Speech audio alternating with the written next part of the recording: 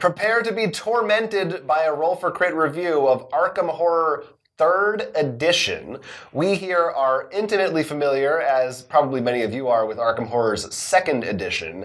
And the 3rd edition does a lot of new things, streamlines some things, changes some things completely. We're going to talk about how it differs exactly and what we think. So run us through the gist of Arkham Horror. This isn't just a time repeating itself because it's Azathoth. There's actually a whole new game. It's not simply they took the 2nd edition and then maybe tweaked a few rules. So what happens in this game, instead of the one big board that stays the same, you will choose an Elder God to fight against, such as Azathoth, and it will actually tell you how to set up a modular board, as well as a special monster deck, a Mythos Cup, and some other little fine little details. The basic turn, just like in the old one, you're going to start with your investigators. We have 4 here, for example, and they have their stats, which are similar to maybe Eldritch Horror. You'll recognize some of those symbols. They also have a starting health and sanity, as well as their own special action. What's new is they have a focus limit. Now, what a focus is, on your turn, you can focus and get these little tokens. They have a sort of limited number they can have to sort of boost your stats. So right now, Wendy has an additional +1 to observation. You can also spend them for different abilities or re-rolling dice or die, which is really helpful sometimes. But on your turn, you're pretty much do a lot of things you remember before, moving around and such. The big things that you're going to have to do, obviously, are attacking monsters who are on the field, which we'll get to when we get to the monster phase. Warding, which is actually trying to remove these tokens, which can open some bad anomalies and gateways. Or spending clues that you've gathered during the encounter phase to put on the Codex, which is actually another new thing. They have the Codex and Archive, which is pretty much MIDI goals that are going on through the story. And depending on the number of clues or maybe bad tokens get added on there, they'll branch out to different paths. So that's one of the interesting things. If you do really well, it'll tell you to go to card maybe 6 in this whole deck. If you do bad, it'll tell you maybe to go to card 5. It depends on your story.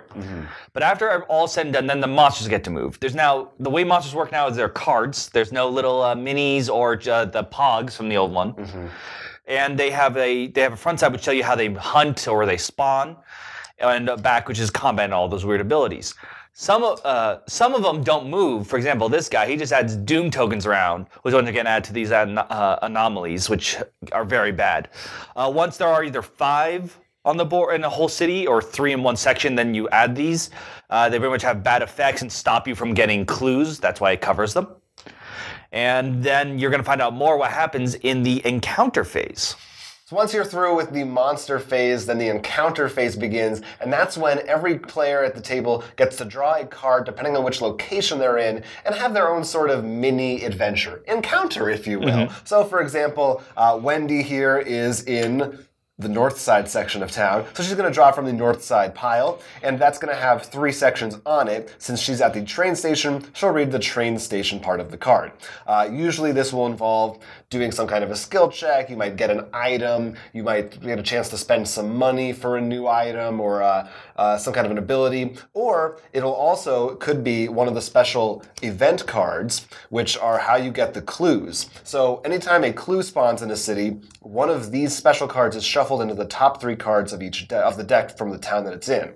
And if you draw it and you succeed, that's how you'll get this clue to be used later on, as we said. So every player gets to go around and do that depending on where they are. And then finally there's the Mythos phase. That's when the bad stuff could happen. So in this version of the game, there's the special Mythos Cup. In our case, we have a bag.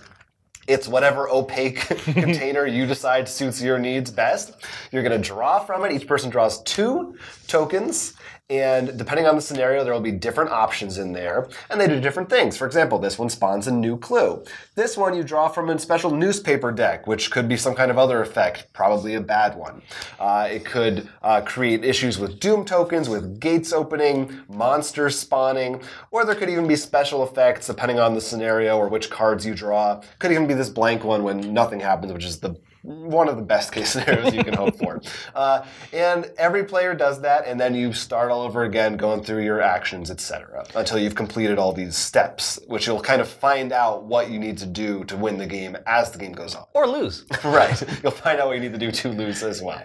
So it shares a lot of the same DNA of the original Arkham Horror. Definitely a lot of different things, but really the core mechanic still is definitely the skill checks, which is where you're rolling a certain number of dice depending on what your attribute level is, strength, lore, intelligence. Yes. I get the names wrong.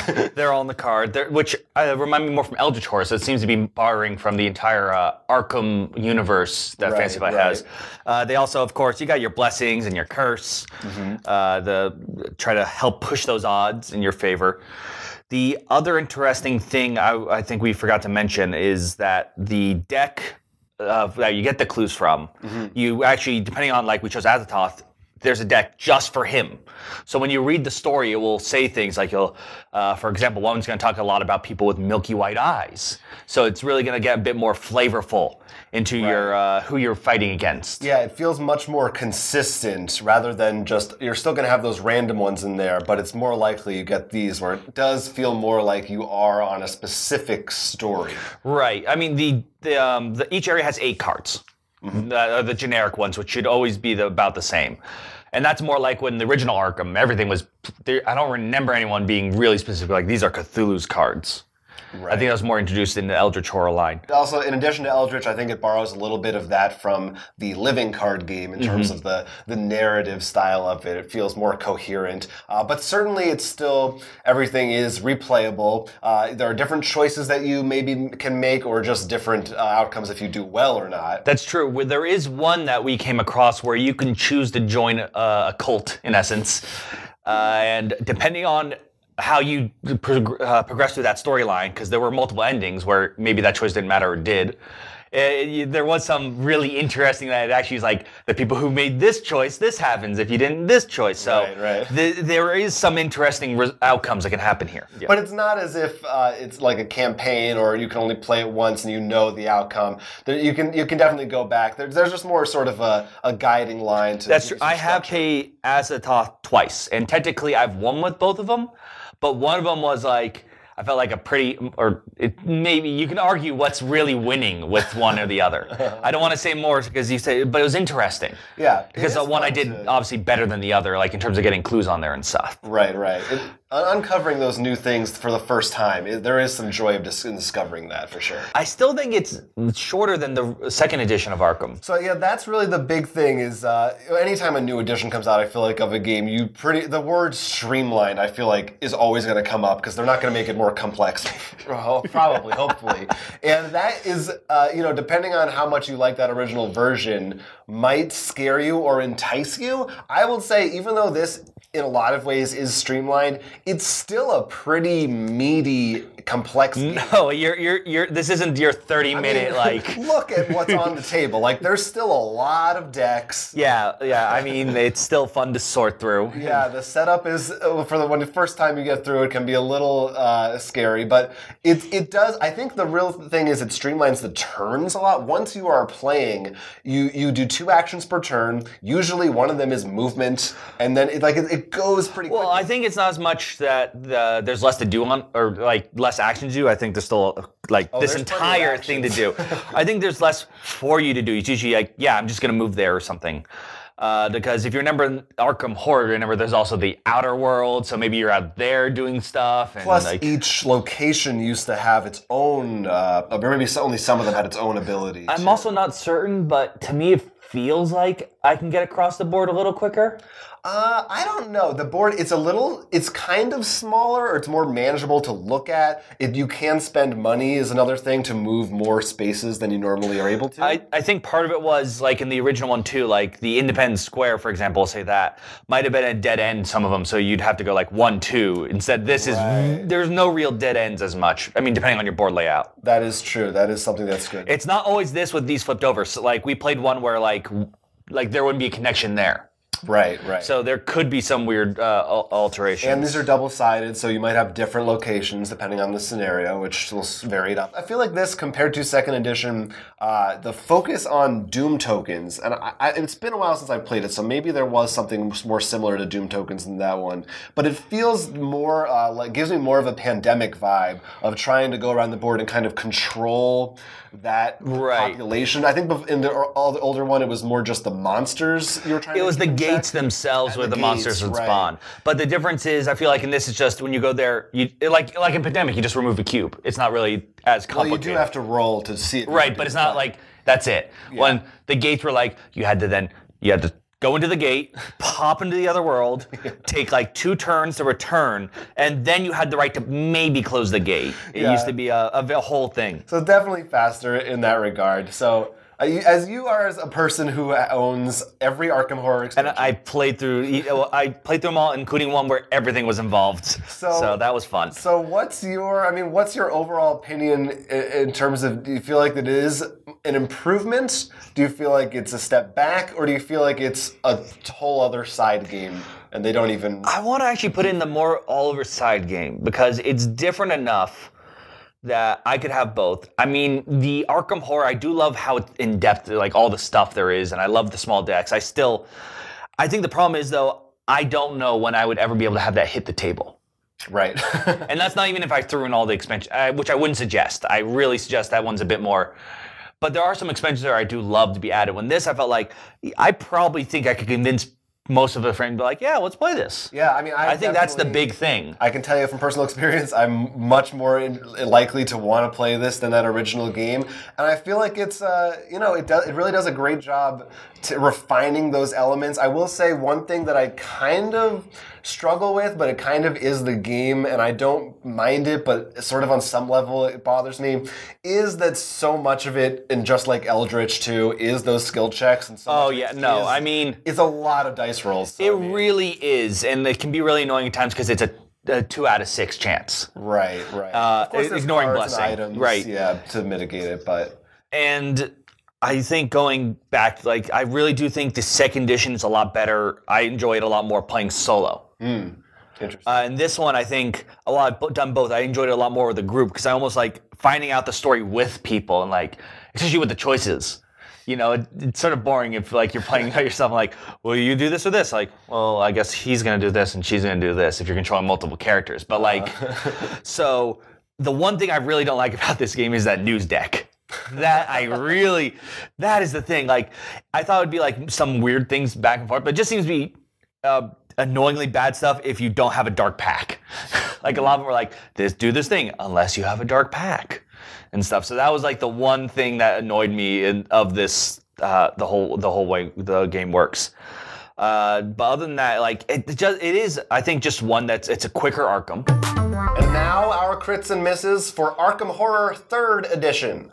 Crits. This isn't just a simple reskin or slight update of the 2nd edition of the game. It does a lot of new things that makes it feel like it can stand completely on its own. We enjoy this because we already find Eldritch Horror to be really too close to the Arkham Horror 2nd edition. And if this was just a little bit nicer than Arkham Horror 2nd edition, we'd be like, is it really worth buying? Considering the level of depth and complexity to the rules, the game plays pretty smoothly and can be played in a much faster time than the original Arkham or even Eldritch Horror. The different scenarios available in the game are varied and interesting and come with a unique story that make each time you play feel a little bit special, a little bit personalized, a little bit different. The modular board allowing for different locations each time adds to that as well. Misses. While this game does stand out from its 2nd edition, we still find that it has many decks, lots of pieces, tons of piles of tokens, so you can get confused during setup and where everything is laid out when you fill up your entire table. It's definitely streamlined in many areas compared to the last edition, but if you're hoping to be able to break it out with more casual gamers, you're probably still going to be out of luck. The 3rd edition will leave those who enjoyed the 2nd edition for its complexity and how much stuff there was in it, maybe wanting for more. In order to make it more streamlined, they did have to cut out a lot of the core mechanics from the original version. Unfortunately, it's kind of the flip side of the coin where if you loved that original one, you probably won't like this one quite as much. And the game still relies on the core mechanic of skill checks, with dice rolling and hoping for 5s and 6s. This can leave some people a little annoyed that everything comes down to luck. I think that miss about people who enjoyed the 2nd edition for its complexity is a big one because it really does feel like there are two camps of people. Either you couldn't play that second edition, so you really like that this one's simpler, or you loved diving into that immense world and you're offended by what they cut out from it.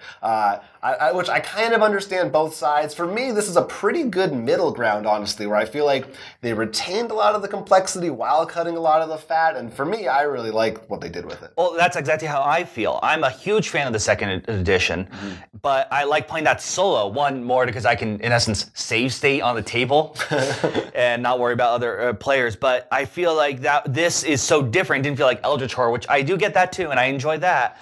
But it's hard for me to, for those two to be like, you should get both. It's hard. I can't really say that. For this, I can be like, yeah, this is better for like, you have a group of friends over and maybe you have the 2 to 3 hours.